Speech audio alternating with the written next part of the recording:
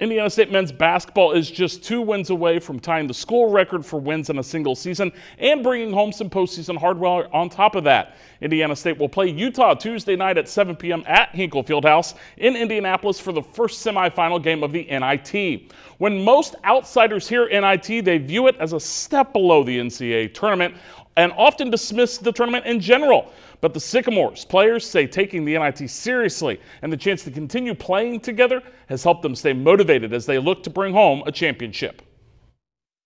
It definitely was hard at first, just finding out we weren't going to make March Madness, but just knowing that we have another opportunity here in the NIT just to keep on playing with one another is, I feel like, what got us right back into it. We know since we get another opportunity to play another tournament type style, like we coming into it and looking to complete the job in the NIT, and the guys love it. To be able to be one of those teams that are playing, at this time is, something that doesn't happen every season. So, we're just kind of, we take what we got. We're blessed out of the way, and so we're going to, try to end it the right way.